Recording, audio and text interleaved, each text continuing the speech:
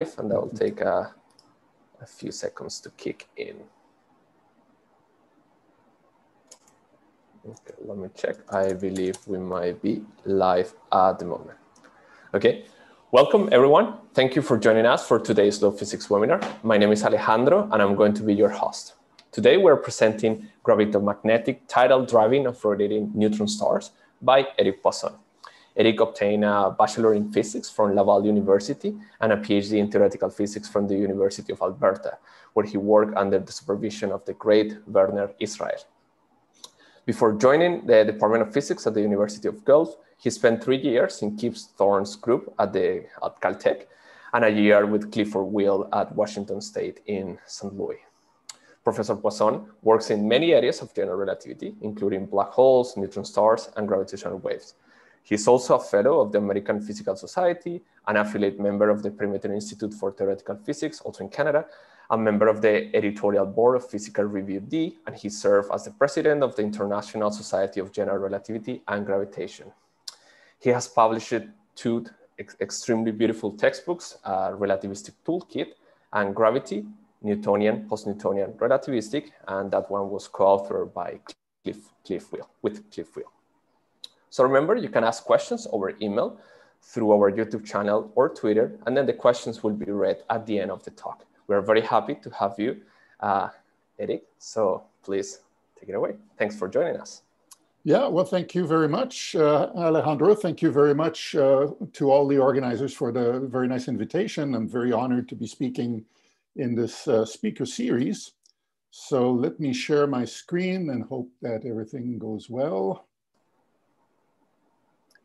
So do we see that? Yeah, very good. Okay, so, okay, very good. All right, so lots of very strange words in this title, so I will try to explain all of this.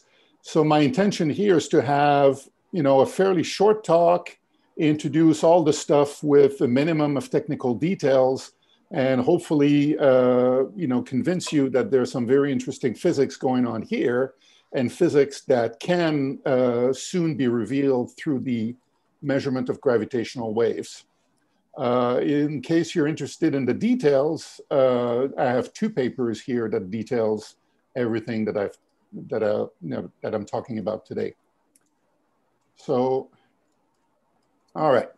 So the context for this work is gravitational waves. So we've, about 5 years ago, we've entered this very exciting era of gravitational wave astronomy. So we're all very excited about this, and the results have been coming. So it's already been a very exciting, discovery path. And we uncovered, a class of black holes we didn't know about. But my focus here will be on gravitational waves that might be coming from a binary system involving at least 1 neutron star.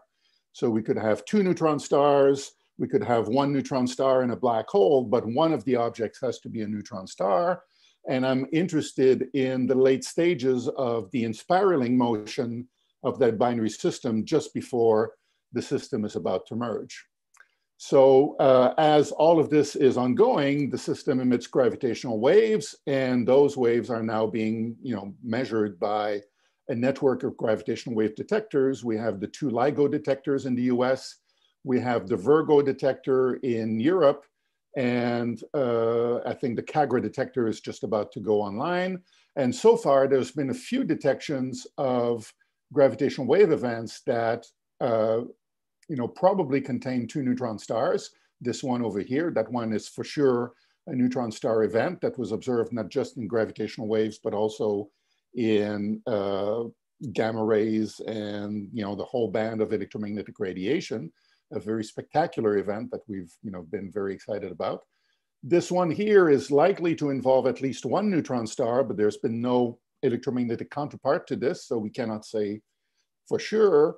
And this one may contain a neutron star, but it would be a very large neutron star, larger than anything that we've seen so far. So that one is a bit uncertain. But in any case, we already have had measurements of gravitational waves coming from neutron star systems. And as things keep going, when LIGO goes back to observations, there'll be more of them as the detectors go more and more sensitive. This is a picture of the Virgo facility in Italy. So you have the two vacuum tubes, and as you know, LIGO works with laser interferometry. Gravitational wave detections work with laser interferometry, where you have laser beams bouncing back and forth and being recombined here. And you hope to reveal the very tiny motion of the end masses at the end of the vacuum tubes here as the laser beams recombine over here. All right, so why neutron stars? I mean, black holes are pretty exciting objects. They're very fascinating, but neutron stars are, well, you know, sometimes in my mind, even more interesting because black holes have nothing, right? Black holes are just boundaries in space-time, whereas neutron stars have all of this very complicated, very poorly understood nuclear physics that goes on deep inside these bodies. And what really excites me and excites a whole bunch of people is the perhaps ability to use gravitational wave observations to learn something about the poorly understood nuclear physics that takes place inside neutron stars. And the way that this is going to be done, at least in what I'm going to be talking about here, is through the tidal interaction between the one neutron star and whatever the companion is. So I'll focus on the neutron star and we'll think of the companion going around it. That companion could be another neutron star or it could be a black hole. It doesn't really matter for what I'll talk about here. So the idea is that the neutron star will experience the tidal field exerted by the other one. So the tidal field is the inhomogeneous gravitational field exerted by the other one.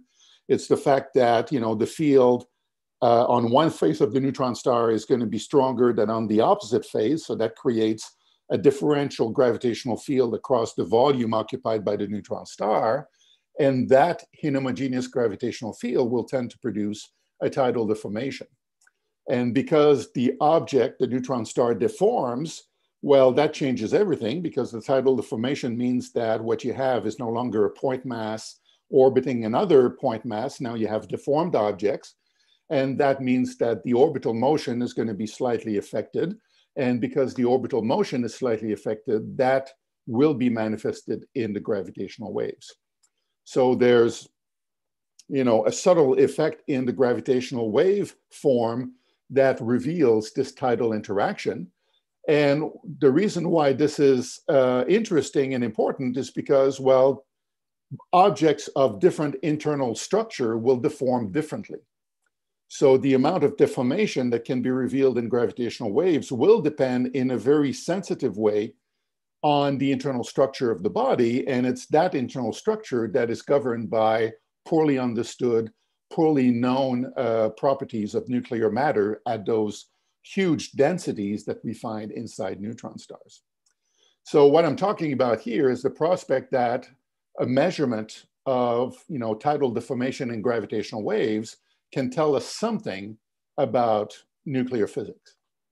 So just to give you an idea of how poorly understood the nuclear physics of neutron stars is, I mean, we have some ideas. I mean, we know that we're dealing with neutron-rich matter. We know that, at fairly low densities near the surface of the neutron star, we have some pretty good understanding. But as we go deeper into the star, as we increase the density, well, the properties of nuclear matter are poorly known because those densities far exceed what we can produce in the lab. So the nuclear matter at those densities can be very different from what we can measure here in the lab. And people have formulated all sorts of, tentative, candidate equations of state to describe this. And what I'm plotting here is as a function of those equations of state that have been compiled by various groups doing nuclear physics.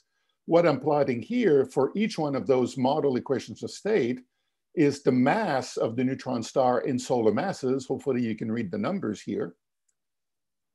And radius of the neutron star in kilometers. And what you should see here is the fact that, well, if you pick one equation of state, you have one relationship between the mass and the radius that might look like this. But if you pick another equation of state based on different assumed physics for the nuclear matter, well, you might trace this curve, or you might trace this curve. And the point is that, these all being plausible models of equations of state, those curves are all over the place. So for a 2 solar mass neutron star, for example, you might have a radius that ranges from 10 kilometers, more or less, to 16 kilometers. And that really means that there's a ton of uncertainty about the details of internal structure for a neutron star. And what we're hoping to achieve with gravitational waves is constraints. We want to constrain this range of possibilities. That's one way of doing it. There are other ways of doing it. There are currently a very nice apparatus going on board of the International Space Station. It's called NICER, that measures X-ray emissions from neutron stars. And that gives you a handle on the radius of the neutron star. So that's a different way of putting constraints on the equation of the state. Here I'm talking about something slightly different using gravitational waves. So that's the context of the work. What I want to do next is to mix in 2 ingredients that are going to be the essential things that will give us all the physics that I want to describe in this talk. And those 2 ingredients are what I call gravitomagnetism. I'll describe what this is. And stellar rotation. So stellar rotation is just the property that the neutron star might be spinning on its axis. And if it does that, it basically opens up some new physics that you wouldn't get if you didn't have stellar rotation. And if you mix in stellar rotation with gravitomagnetism, then you have something that's really fabulous. And that's what I'll be describing in the rest of the talk. So in principle, I'm working in full general relativity, because if I want to do justice to gravitational waves, if I want to do justice to neutron stars, I have to work in the full framework of general relativity. But here I'll allow myself some leeway, and I'll say, let's work in an approximation to that. Let's assume, even though it's not a very good approximation, but let's assume that velocities are small compared to the speed of light. And let's assume that the gravitational field is not that strong, so that this combination of mass and distance is small compared with 1. So not a very good approximation for neutron stars, but it allows me to do something that otherwise would be too complicated to do in full general relativity. If I adopt this approximation to general relativity, then I find that gravity is described in terms of 2 ingredients that are going to be familiar if you remember your graduate work in electromagnetism. In this approximation, we have that gravity is described in terms of a scalar potential that I would call gravitoelectric. That's basically the Newtonian potential that's familiar from Newtonian gravity. But on top of that, we have a vector potential that's very analogous to the vector potential in electromagnetism. And that I call gravitomagnetic. So we're talking about gravity, but we have a scalar part that is analogous to electricity in Maxwell's theory, and we have a vector part that's analogous to magnetism in Maxwell's theory. So basically we have a theory of gravity in this approximation that really resembles Maxwell's electrodynamics very closely. For example, the scalar potential here that is familiar from Newtonian physics is produced by mass. So rho is the mass density, and we have this familiar looking Poisson equation relating the mass density to the scalar potential. That's familiar Newtonian gravity. But in addition to that, we also have this vector potential that is now produced by mass currents. So if I take the mass density rho and multiply by the velocity of whatever is moving in my system, then I have a mass current that's analogous to a charge current. And that is producing a vector potential in the same way that charge currents produce a vector potential in ENM.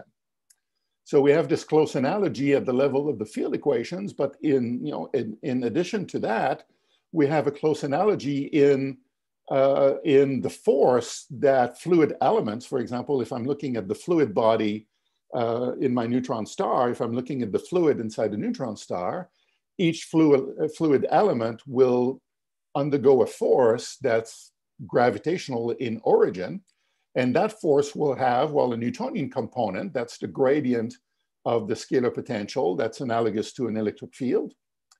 but it will also have this force, V cross B type force, where my B field here is not a magnetic field, but it's produced, it's, the gravitational analog of this associated with that vector potential. So the curl of the vector potential produces a gravitational field that's very analogous to a magnetic field in gravity, and that B field in gravity couples to the velocity in the same way as in the Lorentz force. So we have a V cross B term in the force that is given to us in this approximation to general relativity.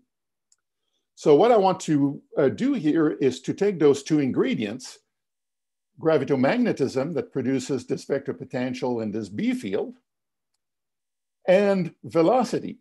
And I want to actually, really focus on this Lorentz force acting on the fluid inside a neutron star. That's going to be the force that governs the physics that I want to describe next. So there are two V's in this slide. V here, you should think as the orbital velocity of the companion. So I'm focusing on my neutron star here, the fluid inside of it, but I have this companion in orbit around it, and that V here is the orbital velocity of that companion. That's the origin of the mass currents that gives me the origin, that gives me this gravitomagnetic field. That gravitomagnetic field is going to be stronger here and weaker here, so it's not going to be homogeneous.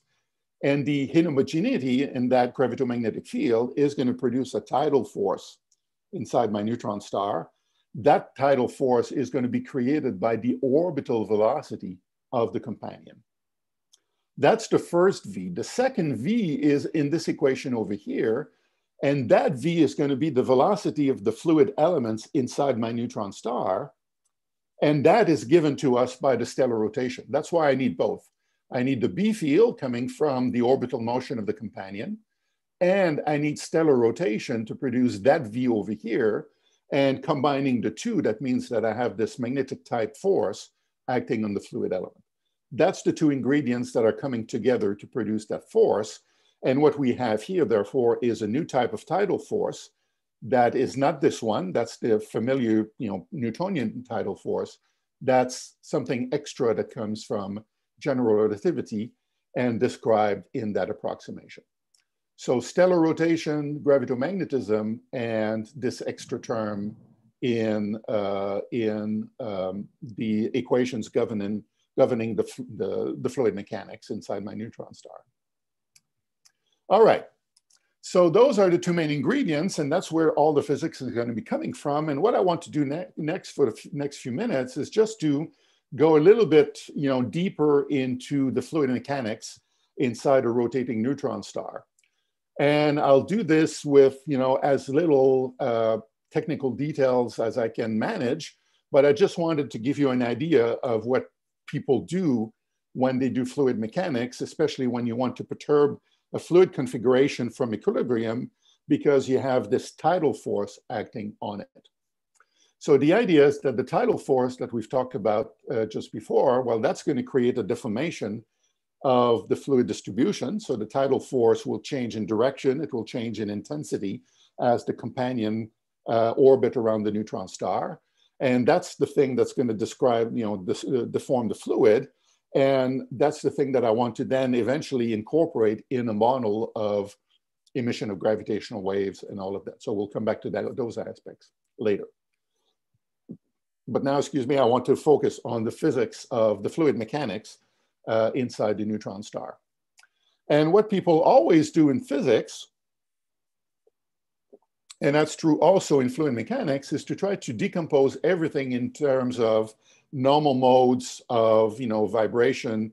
In this case, you want to form a basis of basic deformations, and you want to analyze whatever is produced by the tidal forces in terms of this basis of basic vibrations. So I'm going to decompose everything in terms of normal modes.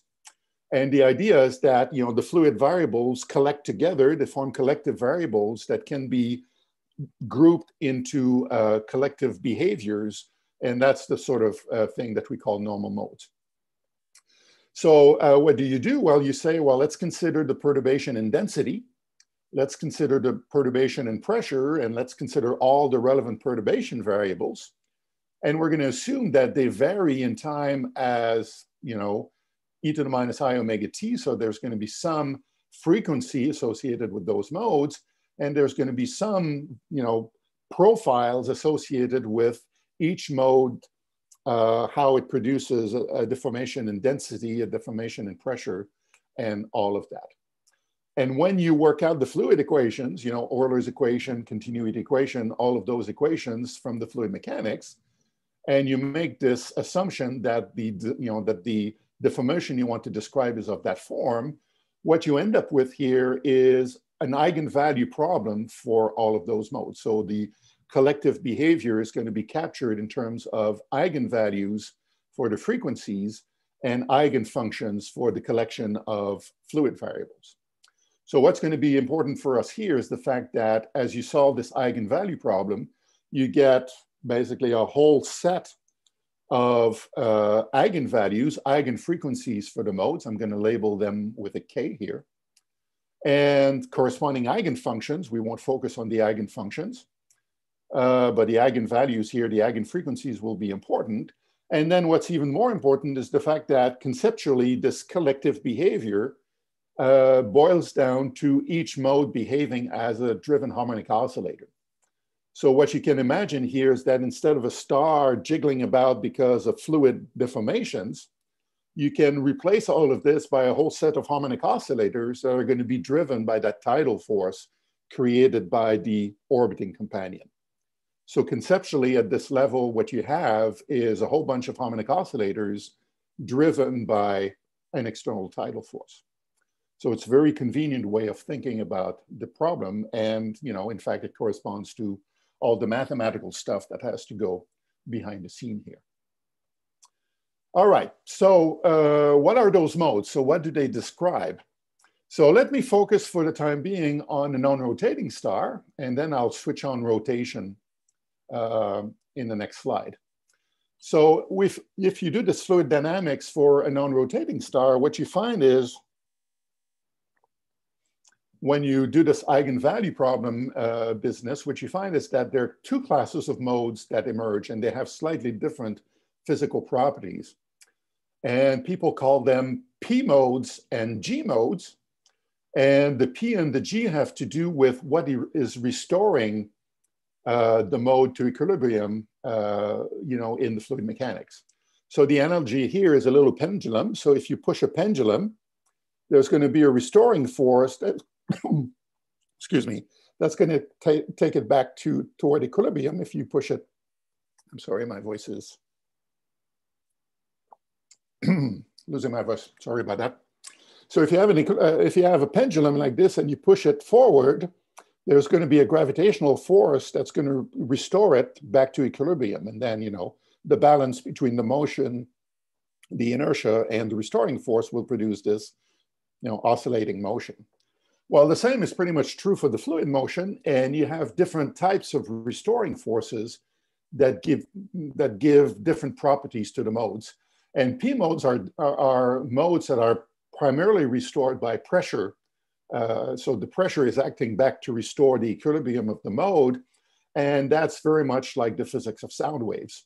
So P modes are like sound waves, but they're, you know, modes inside a spherical star instead of being, you know, modes in a three-dimensional, you know, homogeneous fluid. G modes are primarily restored by gravity, and those are like gravity waves that are familiar if you're, you know, studying the ocean or something like that. So two broad classes of modes. And when you work out the eigenfrequencies for those modes, well, typically you find a mode frequency that will have an order of magnitude that's going to be governed by the mass of the neutron star and its radius.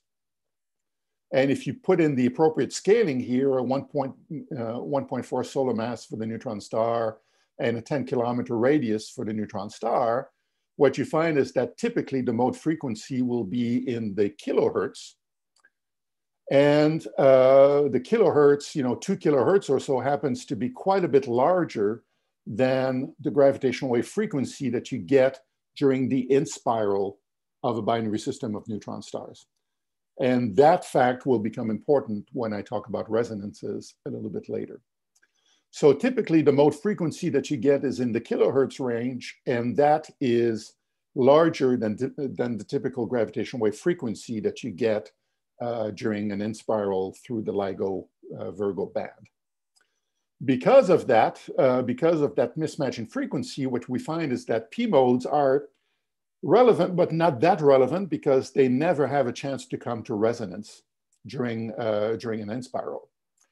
G modes tend to have frequencies that are numerically quite a bit smaller than this order of magnitude. And because of that, they in fact can come to resonance during an inspiral.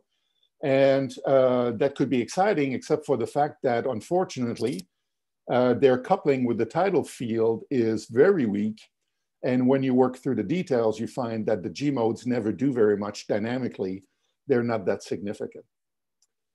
So what I'll be telling you about in a few moments is that, well, with rotation, you can identify new modes, not these ones, but new modes, where in fact you can establish not just a resonance, but a strong resonance that will have measurable impact.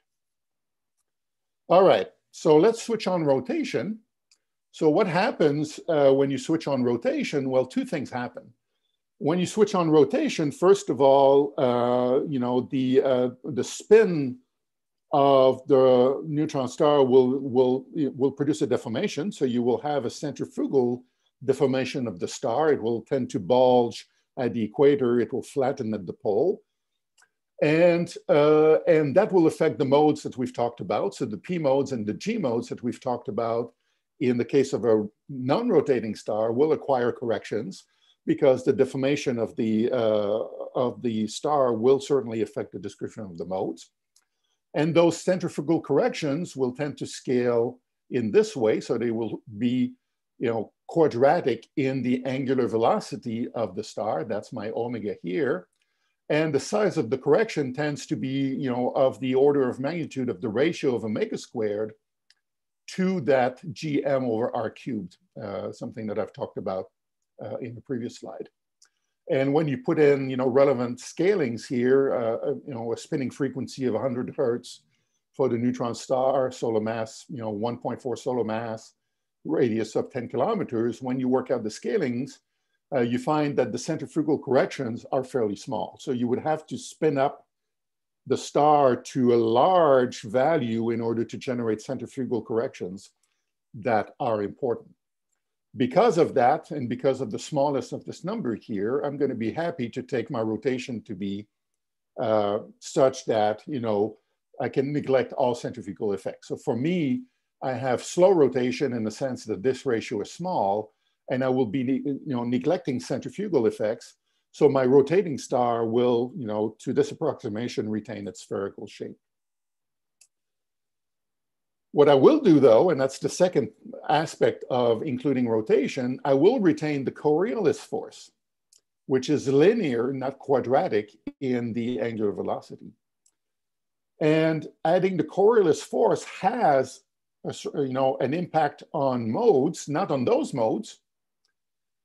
If you include the Coriolis effect in the description of the fluid mechanics, what you find, together with those people here, is that a new class of modes emerges. You have new modes that come out. They are restored by the Coriolis force instead of gravity or pressure. And they're called inertial modes because, well, they are associated with that fictitious force, that inertial force that comes linearly in the angular velocity. Those new modes are going to be behind the physics that I'll be talking about for the rest of the talk. Those inertial modes have some very interesting properties. So they are mostly perturbations in the velocity field. So before I was focusing on perturbations in density, perturbation in pressure, those turn out to be small in this case. What really comes out strong for inertial modes are perturbations in the velocity inside the neutron star, the velocity of the fluid inside the neutron star. Another interesting property is that the eigenfrequencies of inertial modes are proportional to the angular frequency of rotation of the star up to a numerical factor of order unity. That number is interesting because it depends on the mass distribution, and the mass distribution is determined by the equation of a state. So if you have access somehow to those frequencies, and you know the spinning rate of your neutron star, that number in front tells you something about the equation of a state. And remember, this is what we're after. We're after trying to pin down the nuclear physics of neutron stars through things that we can observe, and perhaps those frequencies can be observed, in which case we have further constraints on the nuclear physics, because this number is tied to the mass distribution. Now, two very important things. The frequencies here being proportional to the spinning rate of the neutron star can be in the LIGO-Virgo-Cagra band, you know, between 100 hertz or so, you know, 10 hertz to 1,000 hertz, if the neutron star spins at about that rate. So if the neutron star spin is around 100 hertz, then that means that this frequency over here will also be of the order of 100 hertz, and that's right in the middle of the LIGO-Virgo-Cagra frequency band. And that means that you have the possibility of creating a resonance, and that's good. Now, if you try to work out the properties of those resonances, what you find that seems a bit discouraging at first is that those inertial modes in fact couple very weakly to a Newtonian tidal field. But as those people realized here, Flanagan and Racine realized a while back, is that those modes in fact couple strongly to a gravitomagnetic tidal field. So that's why I needed those two ingredients. I needed stellar rotation to produce those inertial modes, and I needed the gravitomagnetic tidal field in order to excite those modes in potentially a strong resonance. That will be what I'm trying to do next, describe the impact of this. So just to recap a little bit, we're interested in tidal effects within a rotating neutron star. So that's my first ingredient, rotation. We are interested in the effects associated with a gravitomagnetic tidal field that produces this V cross B type force that we've talked about. So we have the rotation entering into that V, and we have gravitomagnetism entering through that curl of U here. And what I want to basically do next is to use this force as a driving force for my inertial modes and see what that gives me in terms of physics. And in fact, I can show that, you know, if I have a force of this type, the only modes that will care about this force are the inertial modes. The only modes that we've talked about, P modes and G modes, in fact, are, you know, transparent to that force. The only modes that participate here are the inertial modes that, that I've just introduced. So let's look at some consequences of this. And one consequence has to do with the fact that if I want to describe the tidal deformation of my object, given the existence of that gravitomagnetic tidal force, I have to do it not through what is called the Love number, that would be familiar from Newtonian physics, but I have to do it through a Love tensor. And Love here, just to tell you, it's not just a name that we picked, it's, you know, the name of Augustin Love, who was a geophysicist who worked out the theory of the tidal deformation of the Earth and introduced a bunch of numbers that characterize this tidal deformation. Here we're doing the same thing for a neutron star. So the usual story of a Love number is, you know, something that you can infer in Newtonian physics. So it's a relationship between two tensors. And the first tensor is something that characterizes the strength of the tidal field. Let me describe this. So U is the scalar potential created by the companion. That's the familiar Newtonian potential coming from the orbiting companion. If I take a first derivative, I get the force associated with the scalar potential. And if I take a second derivative, I get the homogeneous part of that force. That's the force field that varies across the volume occupied by the neutron star. and that's the tidal force. And I can characterize this tidal force in terms of that that tensor with two indices corresponding to the two differentiations that I've made on the scalar potential. If I want to describe the tidal deformation, I can do it through the quadrupole moment of the mass distribution, and that's the integral of the density times two occurrences of the position vector, and then for technical reasons, I remove the trace of that. That tensor over here tells me how deformed the body is, and if the body is spherical, that QAB would be 0. So that's the deformation, that's the source of the deformation. There's a relationship between the two that's governed by this number K, that's called the Love number. And in addition to that, I have a scaling quantity G and a scaling with 5 powers of the radius of the body. K is the interesting part here because that's the thing that depends on the details of the mass distribution inside the star, and that's something that's determined by the equation of the state. That's the familiar story in Newtonian physics. One number does it all. But when we do it for a rotating star, and when we do it for gravitomagnetic gravity instead of Newtonian gravity, then we end up with something more complicated, and that number has to be replaced by a tensor, and I'll explain that in the next slide. So I'm taking my gravitomagnetic potential here, and I'm expanding it, in time as a Fourier series. Omega will be the frequency of that tidal field. And I'm also expanding it in a Fourier series in phi, the angle around my neutron star with the familiar quantum number m that comes with it. If I want to describe the gravitomagnetic tidal field and characterize it in the same way I did before, well, I have to take my field, so that involves one derivative through that curl here. But then to capture the inhomogeneities, I have to take a second derivative. That's the extra derivative I have here. And when I do two things, those two derivatives, then I have a characterization of the gravitomagnetic tidal field through that tensor. If I want to describe the deformation of the body in that context, well, now I'm not talking about of the mass distribution. I'm talking about a deformation of the mass currents inside my star. I have mass, but I also have a velocity perturbation inside my star, and that produces, therefore, a deformation in the velocity field inside the neutron star, and that has to be captured by something called a current quadrupole moment that I define here. What is that? Well, I have my mass current over here, rho times v, and I have two occurrences of the position vector here and here. And that combination here, involving that cross product, is the thing that gives me a meaningful deformation of the neutron star, given that the nature of the deformation now is in the mass currents, not in the mass density itself.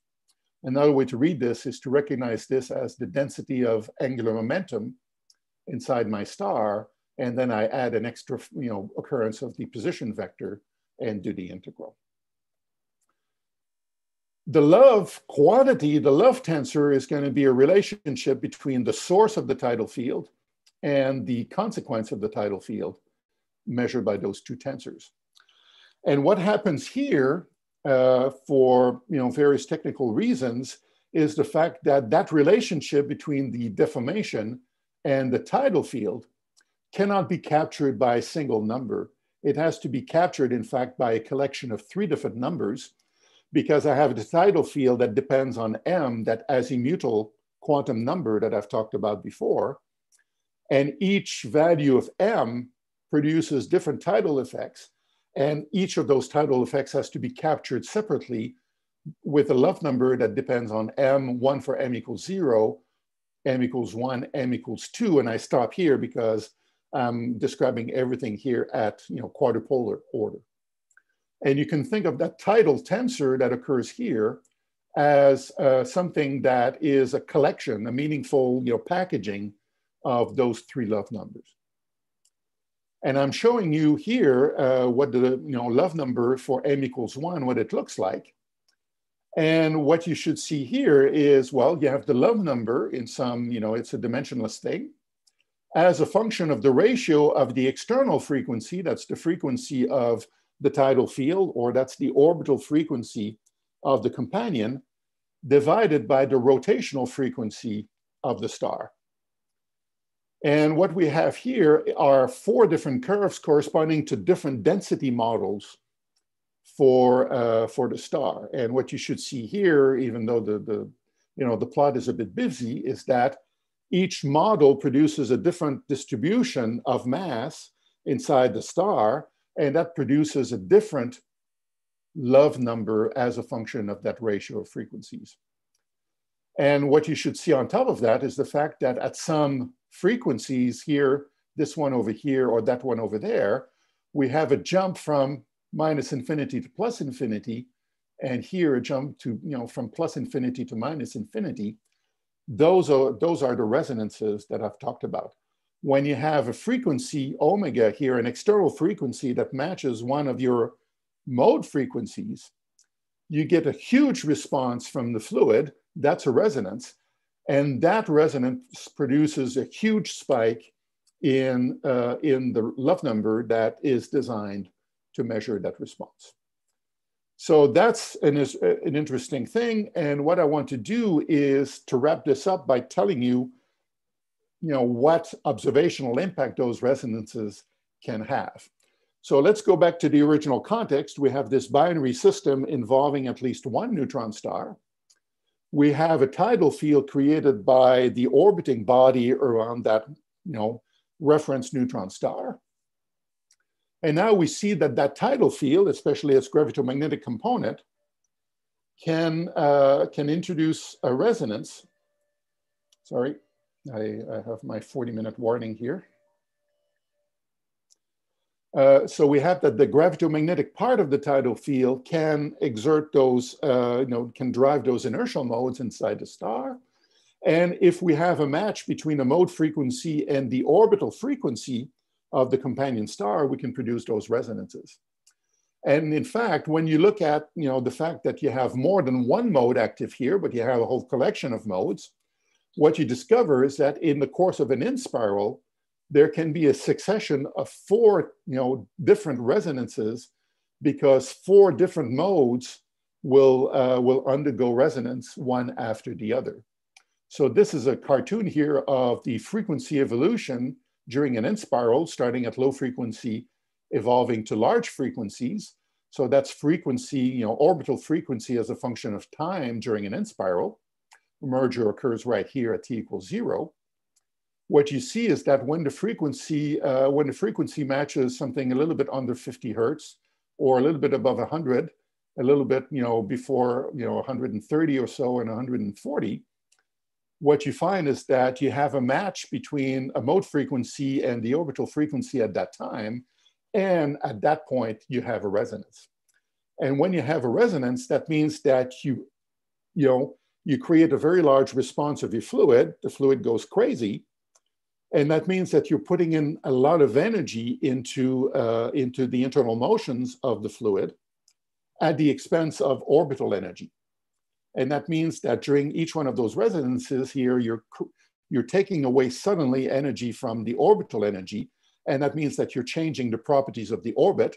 The orbit will jump from one orbital radius to another very suddenly. And that will happen once, twice, 3 times, 4 times during the inspiral.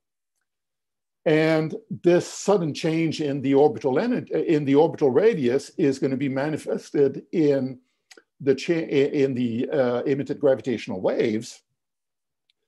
And that's something that can be measured by LIGO, Virgo, Cagra, maybe not right now, but in a few years when the sensitivity of the detectors have become a little bit better.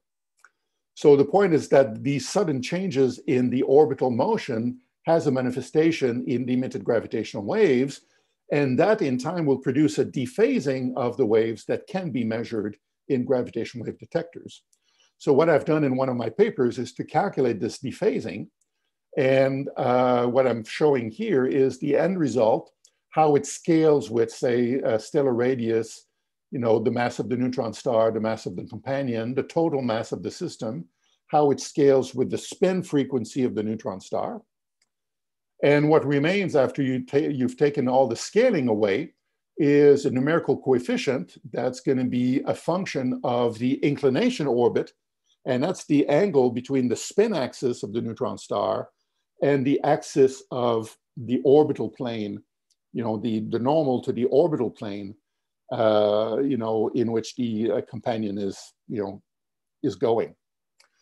So that's gamma, the numerical factor in terms of inclination angle, as a function of different models of neutron stars, different mass distributions, corresponding to different assumed equations of state for the neutron star material.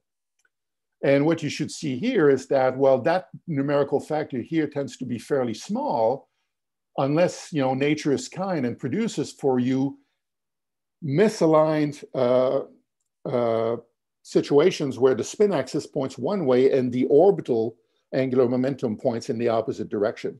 That's the angle here being equal to pi, producing large values here, and values that can be up to something like 0.20 or 0.10 or something like that. And that's going to be almost my last point here. That means that, well, you can, if nature is kind, gives you those spinning neutron stars and give you those misaligned orbits, that means that you have a phase shift of the order of 0.10 or so that can be measured in a gravitational wave detection if your signal to noise ratio is larger than, say, 20 or so. And not possible right now, but possible in the near future, and certainly routine when we're talking about next generation, third generation gravitational wave detectors.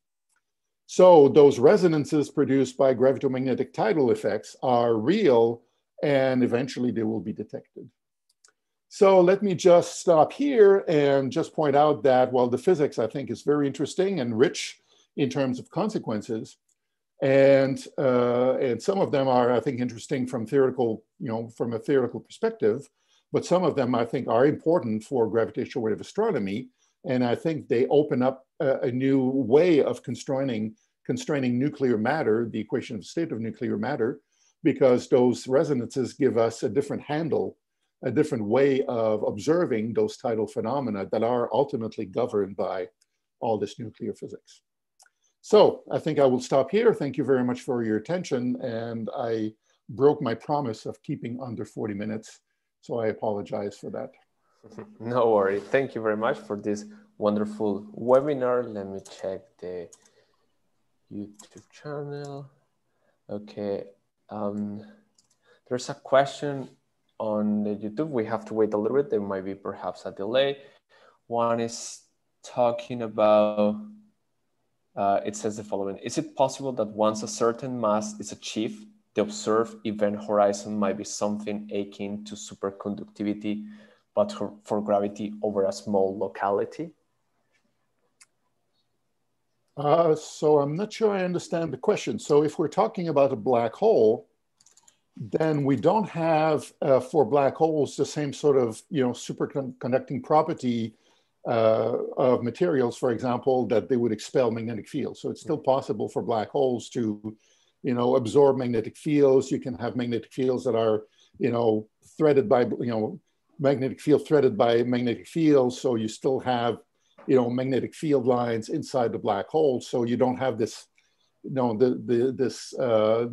this phenomenon associated with superconductivity where the magnetic field lines would be expelled by black holes.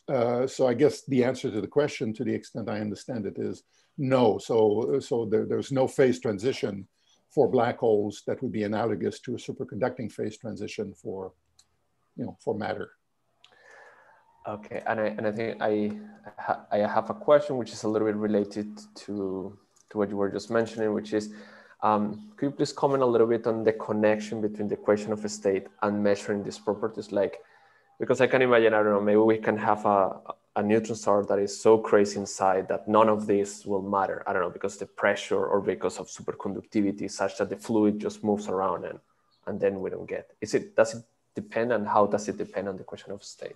Yeah, so it depends very strongly on the equation of state. So basically all those, so the main idea is this. So in gravitational waves, you can see the fact that you've hit a resonance, maybe once, maybe twice, maybe 4 times during an inspiral.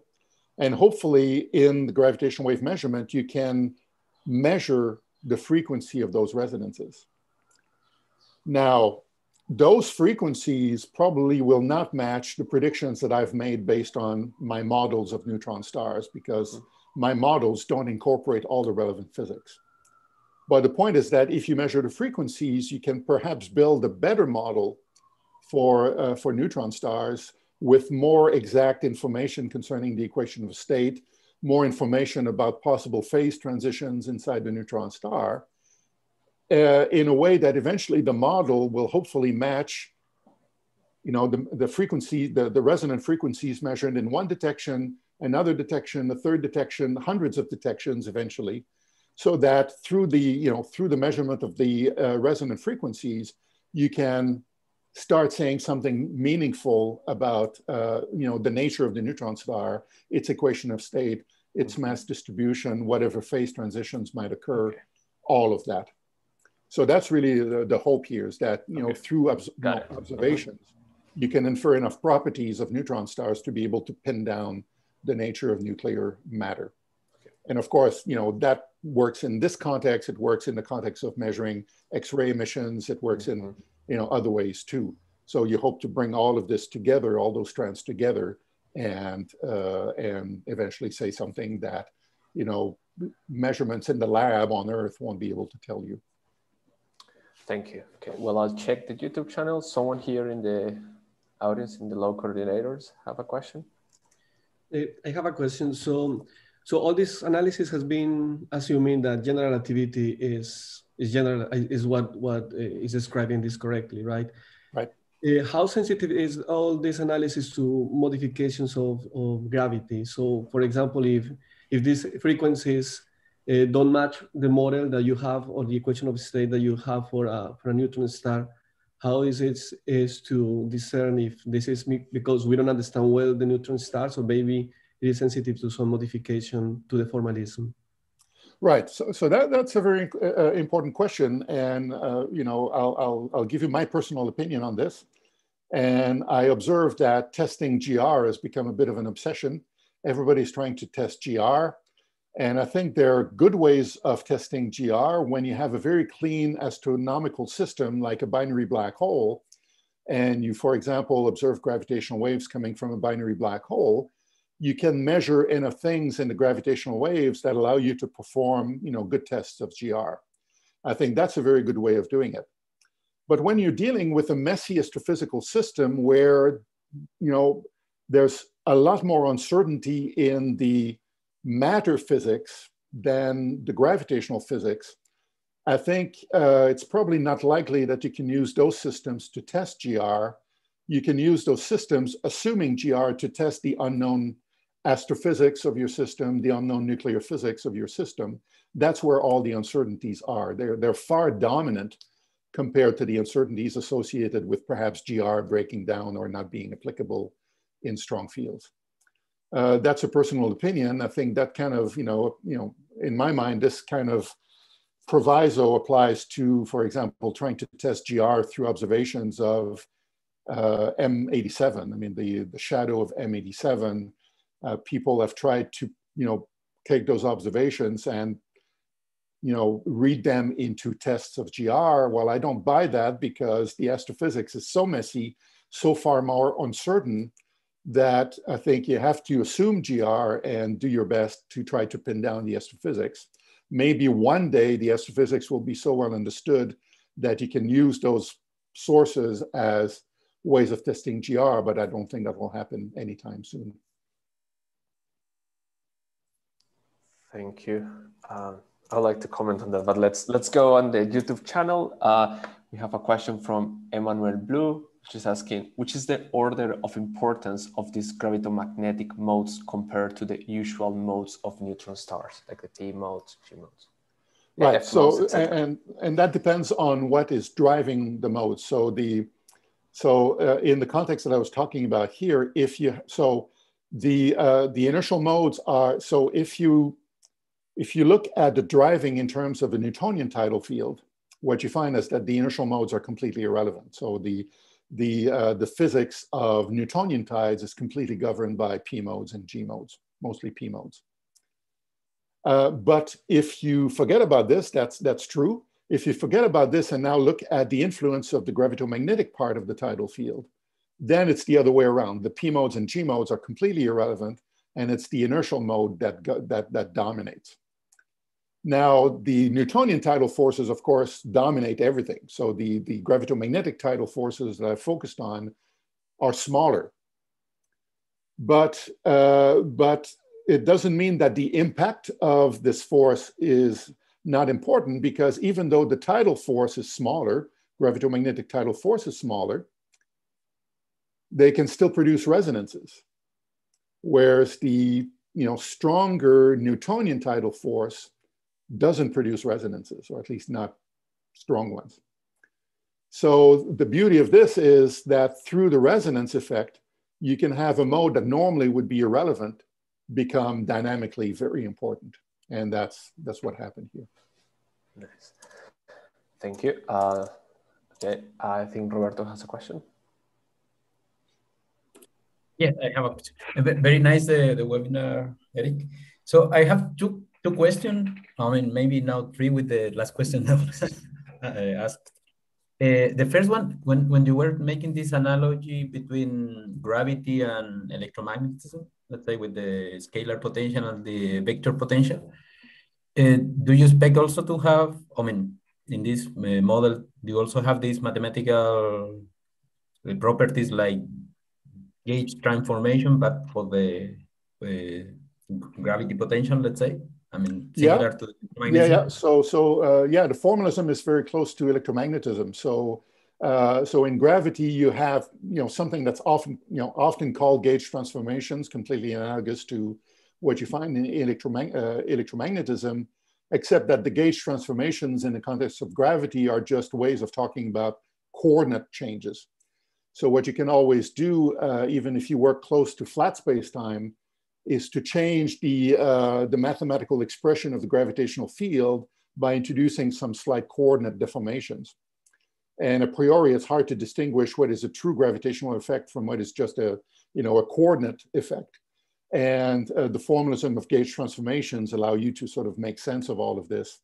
And what I've chosen to do in this work is to pick a gauge and work in this gauge, and that makes everything gauge invariant, as a result. So I think I'm safe from all this, complexity of, gauges, different gauges producing different effects and things like that.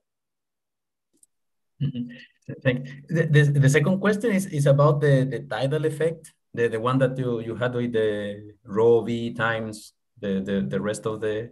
So is it possible that this tidal effect can modify the, I don't know, kind of generate electrical movement of charges within the neutron star or the companion neutron star, in that sense that modify the magnetic field? I mean, the magnetic field, not the part of the gravity, like, and also to modify, for instance, these jets that some neutron stars, they have like the kind of signature for pulsars or.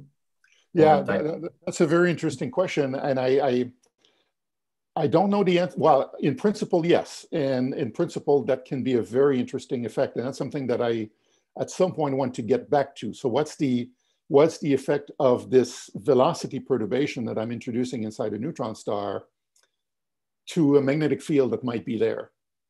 And we know that, that neutron stars are magnetized. Therefore, this, combination of magnetic physics and fluid physics is going to be present. And we know that differential rotation inside a neutron star can produce an amplification of the magnetic field. So I suspect that those modes can do the same. So those modes, especially at resonance, can probably produce some sizable magnification of the magnetic field. But I haven't worked out anything about this. I don't know the orders of magnitude. I haven't worked this out. But I suspect that this is something that's going to be very interesting to look into in the future. Yes. Thank you. No, because I was also, I mean, because I remember that when sometimes the neutron star, they have this kind of relaxation ways that in which that the like kind of the size, I don't know, but they emit a pulse of electromagnetic radiation from time to time when they are the Right. ticking for the pulsar.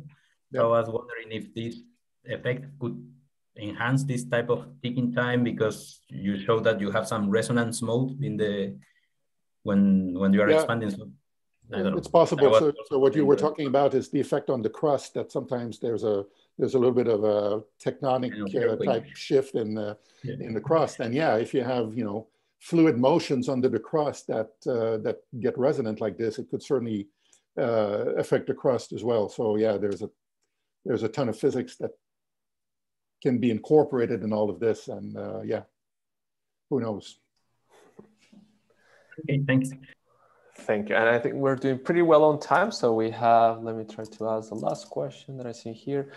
Could you please comment on the discussion about black holes falling in love, that's in quotes, do black holes get deformed? Could you please share your thoughts on that?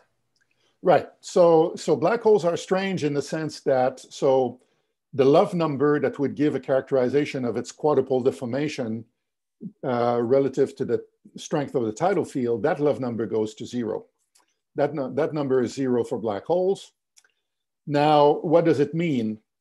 Well, it doesn't mean that the black hole doesn't deform. So the black hole, in fact, does deform. If you were to take the black hole and measure the shape of its event horizon, you would find that that shape is not spherical. That, you know, deformation, that there is a deformation of the event horizon. So it doesn't mean that. So what does it mean? Well, what does it mean for a non-zero love number for a neutron star?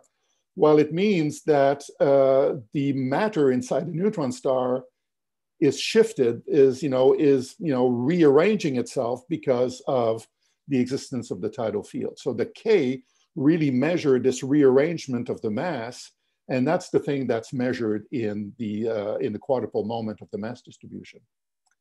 For a black hole, you don't have this rearrangement of mass because black holes are nothing. Black holes are just things that exist as boundaries in space-time, except maybe all the matter at the singularity. But if the matter is at the singularity, well, it's kind of stuck there.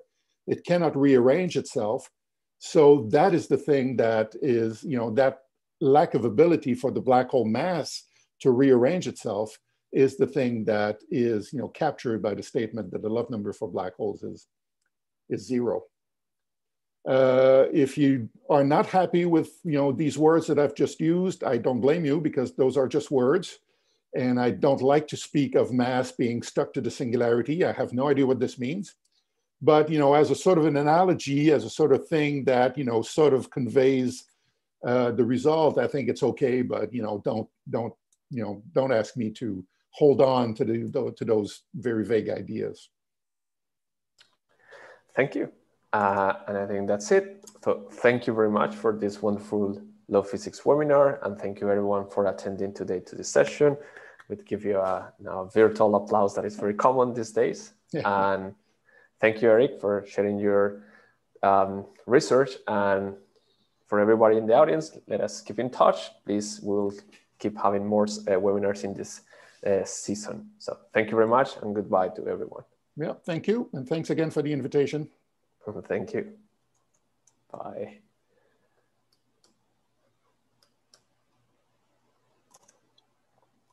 Good. We are not live.